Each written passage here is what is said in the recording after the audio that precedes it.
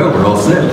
Well, ladies and gentlemen, good afternoon and welcome to the final official press conference for a fight billed as the return of the Saint. Now, for most people my age, when I was first contacted by Kalle Sauerland in regards to the return of the Saint, I thought, wow, George Sanders is coming back and we're going to have the return of the Saint. So I see there's, by the response, everybody's younger than me. But it's indeed a pleasure to see a fighter young enough, and his opponent, of course, young enough that when they first were born, I was announcing Mike Tyson as the undisputed heavyweight champion of the world, so that kind of makes you feel like a bit of a geezer, which is my nickname with Team Sauerland. But it's a pleasure for me to be here, and people like to say things that are flattering to me about, well, if you're here, it's a big fight. If I wasn't here, this would still be a big, important fight. So here to tell you more about the people up here at this table, let me introduce to you from Team Sauerland, Kalle Sauerland. First of all, good afternoon. It's business time now. You know, we had the first presser some weeks back now. Focused on Saturday. Looking forward to an amazing event. We have a close to a capacity crowd. Spectacular walk-ins. But after that, of course, the main event, and it's all about taking the step, we hope for George, of course, towards the World Championship. Confirmed this week by the WBC in writing that the winner will be the final, or this is the final eliminator for the challenge or the mandatory position to Anthony Durrell. So everything at stake, you know, from our side, from George's side, I think, you know, this is you know, we're very happy to be in a position so quickly to have this chance. I think George has earned that chance as well over his last performances.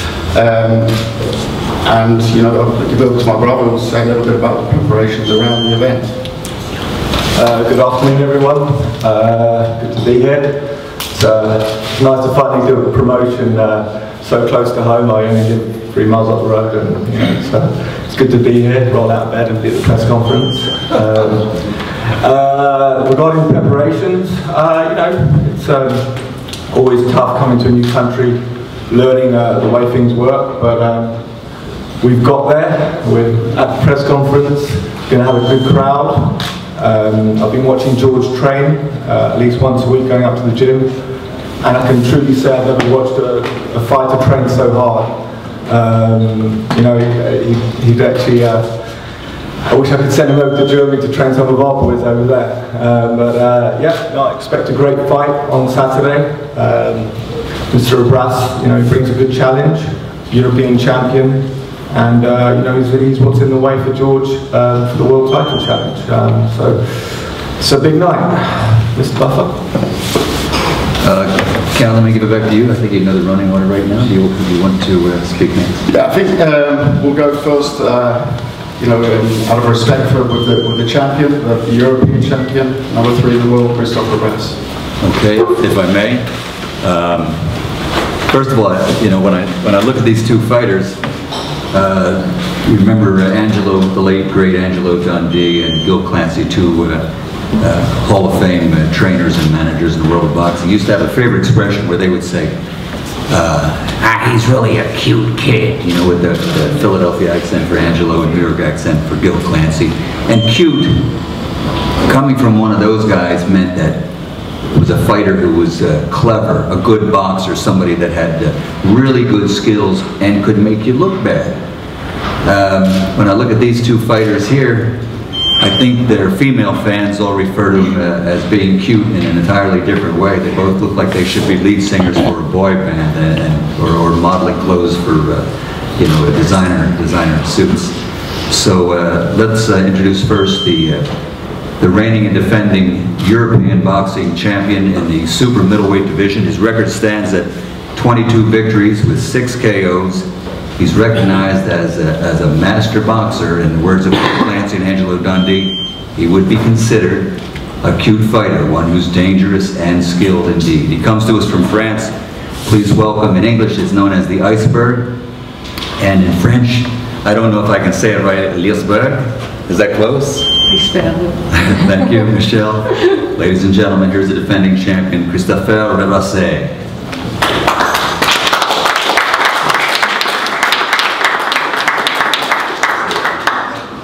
Christopher, vous voulez dire quelque chose et je vais traduire? Non, juste je suis pressé d'être samedi et voilà. Okay, he hasn't too much to say, but he's really looking forward to Saturday and he is ready. Vous voulez peut-être dire quelque chose, Laurent? Oui, avec plaisir. Oui, s'il vous plaît. Alors tout d'abord, j'aimerais remercier le peuple anglais ainsi que ceux allemands de nous recevoir à Wembley pour ce grand événement. Okay, he's very happy to be and he thanks Sauerland for making this happen, this lovely event, and here in Wembley, which is obviously a great venue.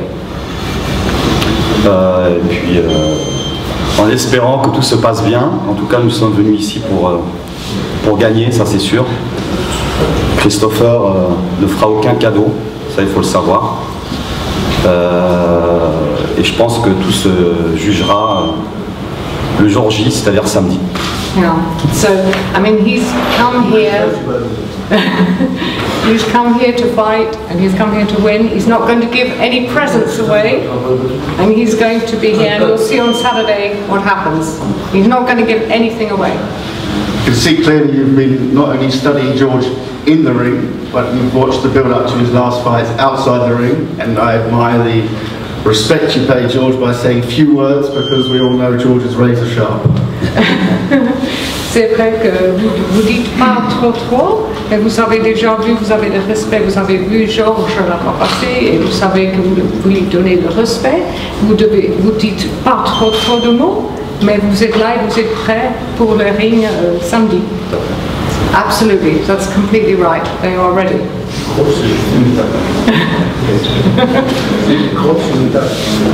J'ai pas compris. Ah, okay. Mr. Tiazo, the promoter says, as far as they're concerned, George Groves is just one step for them onwards to the world title. One step for us too. Allez, une étape pour eux aussi. I want to remind everybody, also on the line with this fight tomorrow night, as well as Christopher's EBU title, is the vacant WBC silver belt title, very prestigious title, and as Kala mentioned, it is a world title eliminator for the WBC World Championship in the super middleweight division.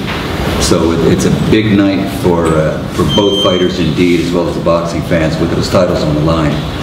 So with that said, let's meet the folks from Team Groves, and let me introduce to you at this time his professional record stands at 19 victories, including 15 KOs. That's a 71% KO record. So we indeed have to rank him as one of the best punchers in the super middleweight division. Ladies and gentlemen, it's the return of the Saint. Here is Saint George Groves.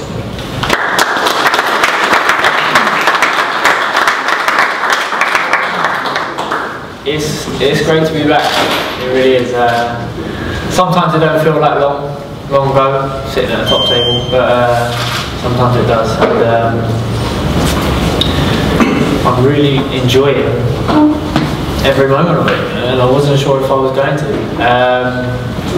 Obviously, with the last fight, win, lose or draw, it would have been tough following fight to deal with the come down that would obviously follow a historic fight.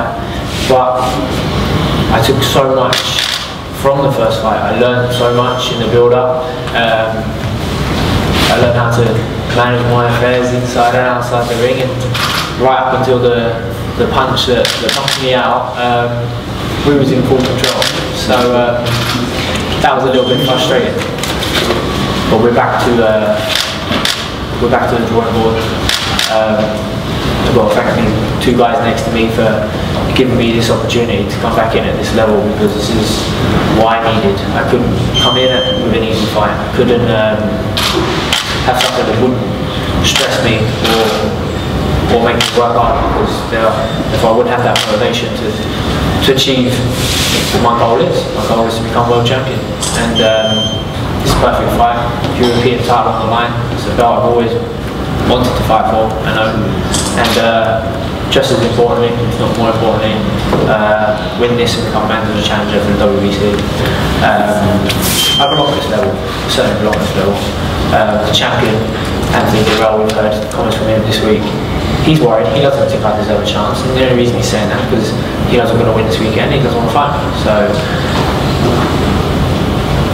we just don't have proof in the pudding yet. You know, we've campaigned well at world class level, challenged unsuccessfully for 2 world titles, but we know we've got it in us.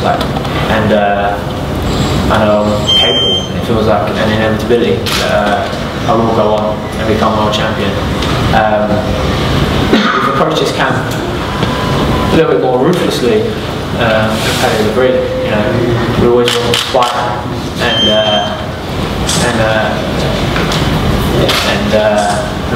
take people out, but never more so than this. And maybe that's because this fight feels like it's more important than any other fight. Certainly can't afford to lose this fight, but you'll see a different side to me on Saturday night. The side that fight fans will enjoy. You know? It's all action, we mean business, and we plan to bring the house down and send out a real message to everyone in the middle of the division that, you know, you look at the result of BoxRec, it's 2 losses, 2 knockout defeats, but if you want to read between the lines, I'm here. And it wasn't the arrival I hoped for at Wembley. It would have been a perfect arrival, but boxing, especially for me sometimes, doesn't go the way you always intended, but it is an inevitability that I'll become world champion. And we want to take the quickest route, or the easiest route. This is for us the best route, and I can't wait to take Rebrassae out weekend, showing that he's in a level that he can't compete with, and then plough on from there. So I'm going to say I thank these guys for the opportunity, and I thank Sky for backing me. They've obviously identified that they believe I'm going to go on to do good things and become world champion and be involved in some major fights. And yeah, so I hope you all tune in. Everyone who's already there, hope you enjoy. I'm sure you will. And I thank you all for tuning in. Okay. And can we have a few words from Team Groves and the trainer this time? Don't really say much, mate. Hope you're all cool. See you Saturday. You got your best Frank Sinatra look, by the way. Really great. Vous voulez dire quelque chose? Oui, je voudrais dire que Christophe s'est entraîné très dur et que dans la forme actuelle qu'il est, il pourrait pousser n'importe quel super moyen de la planète actuellement. Okay, so he's in such amazing shape. He's trained so hard, Christopher, that it doesn't matter who's in the ring with him, whatever level, any super middleweight on the planet, he's going to beat them in the shape that he's in now. We've got the official weigh-in tomorrow. What time? Yeah, we have the official weigh-in. First of all, respected. Glad to see some confidence. We think we'll be drinking English ale afterwards. You think you'll be drinking French red wine. We'll see. At the end of it, we'd like just a couple of things around the event. We've been working together. Matchroom has provided the undercard. We're very grateful for it, and with City and Kaliafai, boxing on the undercard will be available in a few minutes for one-on-ones. Tomorrow, 1 o'clock is the press conference, the weigh-in at the Wembley Stadium, Wembley Suite. Doors open Saturday 5:30, first bell 6 o'clock. We expect George to walk around 9:45. That's not a promoter 9:45, that is a real 9:45. That's the timings, yeah, open to any questions now.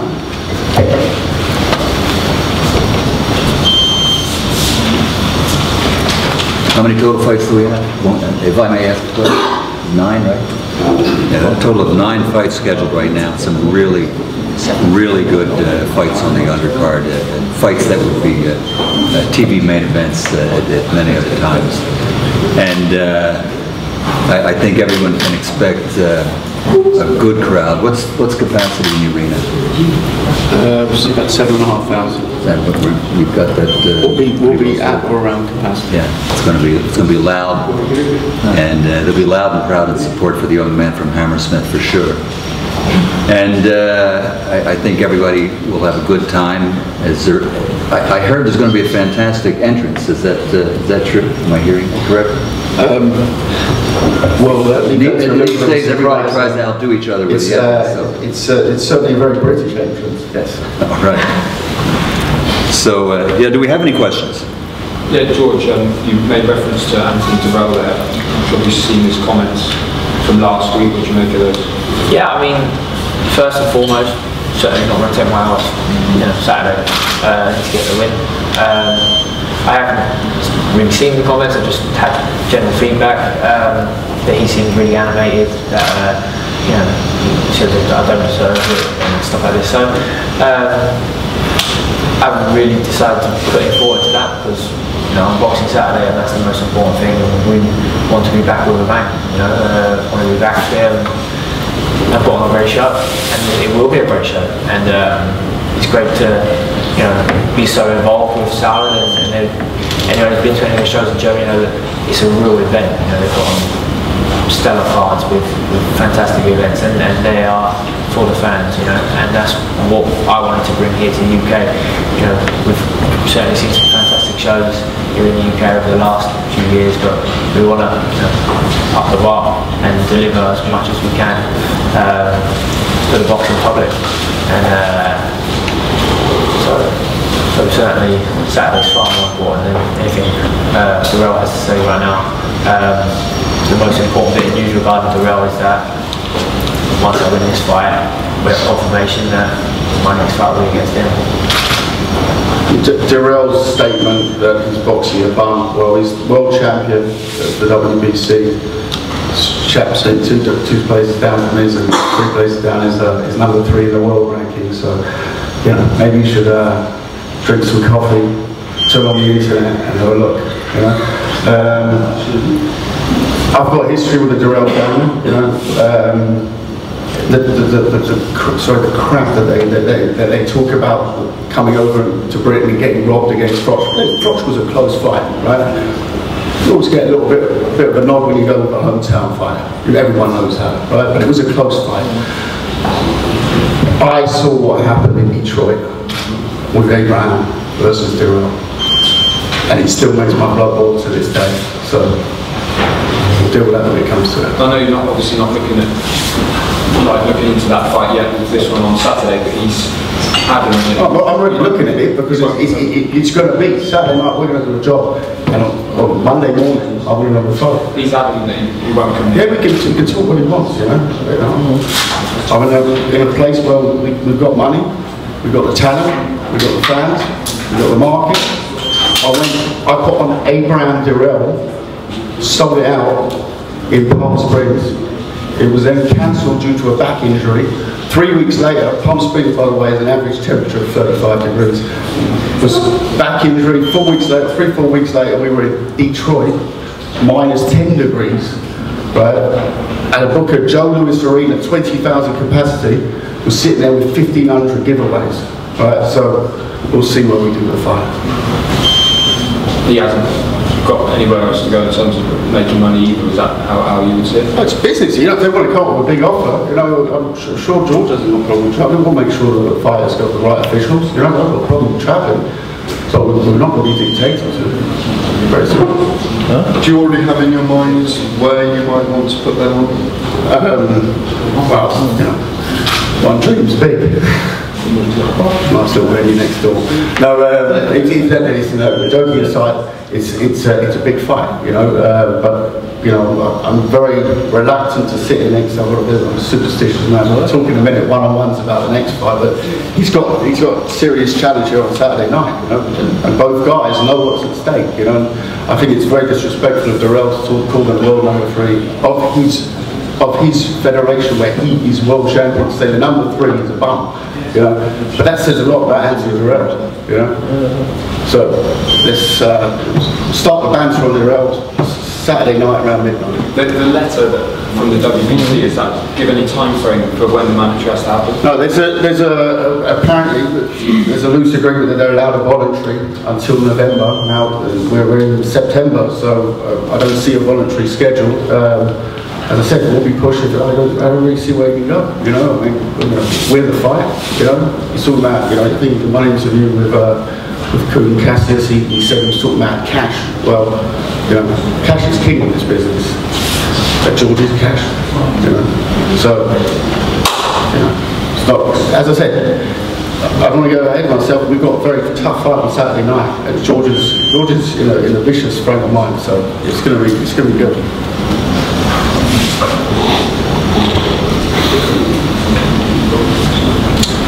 Any others before we have our 2 fighters stand up for some pictures? Okay, well I want to remind everybody once again. Okay. How do you see that fight going, and just how also is the winner of that yeah, I mean, I'm flying out for the fight, excited about the fight. We've boxed ball before in the past, and we kept in contact, and you know, I wish him the very best. You know, obviously he's boxing on my promoter show, and I think he'd honestly say he's got it all to do. You know, but it's his chance and his opportunity to fight for a world title. So you know, my lawyer will be split that night. Obviously, I want Britt to win, but I also want things out about to win. If Paul does win, then obviously he's fulfilled a dream, I suppose, winning a world title.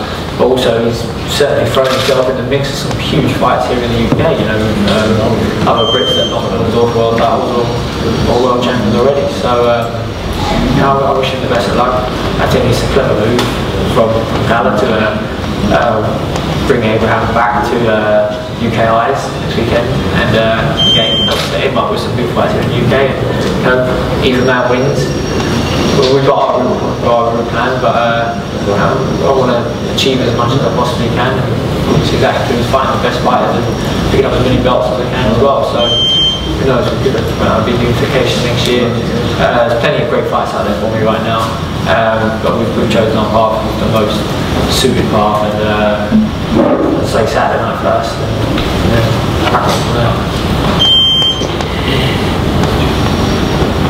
Can I also just ask, has Christopher got another job, a day job, or is it just 100% full-time boxing? Christopher, est-ce que vous avez un autre métier? Vous êtes 100% boxeur professionnel, sans autre métier du tout? Non, je suis 100% boxeur professionnel. Absolutely. No other job. He's 100% professional boxer. He's not a bin man at the weekend. He's a legitimate fighter. He's missing number 3.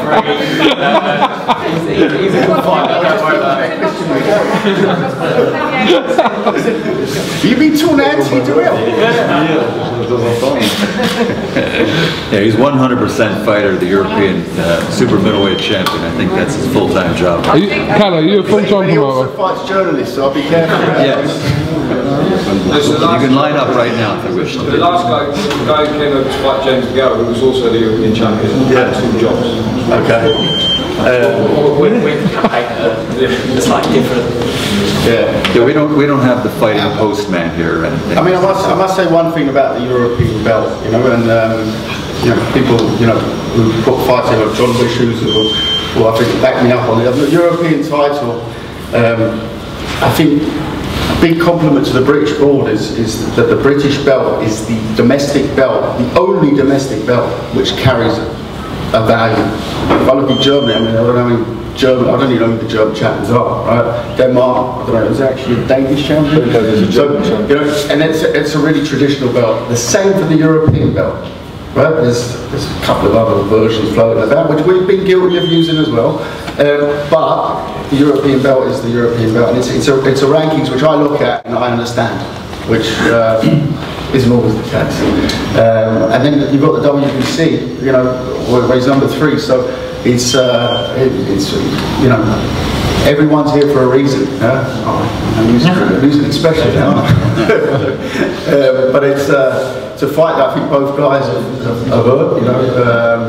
And I say that, you know, I think it shows the respect that the WBC has for George, and they see what he's done in the last 2 fights. Not just in terms of how much, you know, pay-per-views or tickets he's sold, but in terms of performances, you know, hats off Carl, you know, a punch from the gods, you know. I've seen promoted Carl enough to see, you know, what Carl can do. That punch came from the boxing gods, from the Wembley Arches, you know.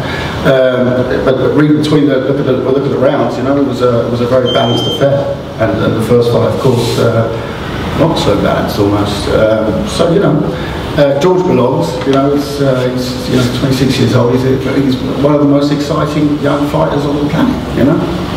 End of. Okay, well let me remind everybody once again, the weigh-in tomorrow is at 1 p.m.? 1 p.m. 1 p.m. the official weigh-in. I think it's obvious to anyone looking at both of these fighters right now, they're not a couple of light heavyweights walking around trying to drain themselves down to 168. They both look like they could weigh in right now at the 168-pound limit. They're in great shape, and that's a tribute to fighters that keep themselves in shape all year round, and I think that's what we have here. So Saturday night at SSE Arena, Wembley, the EBU, the European Championship of the World in the super middleweight division. Also on the line, the prestigious vacant WBC Silver Super Middleweight Championship, and it's a World Championship title eliminator. A lot is on the line. So tomorrow night, the defending EBU champion, ladies and gentlemen, once again, let me present to you and give him his due for being here and coming to the UK to defend his title. The European Super Middleweight Champion, Lisberg. Did I do better that time, Michelle? Très bien. Okay, très bien.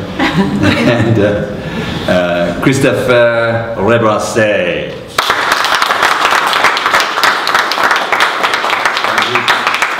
And his challenger from Hammersmith, London, of course, the puncher that we all are happy to see back in the ring again right here in London. Ladies and gentlemen, a round of applause for the St. George Groves. We're going to get out of the way right now and have the two fighters stand up here face to face for the press.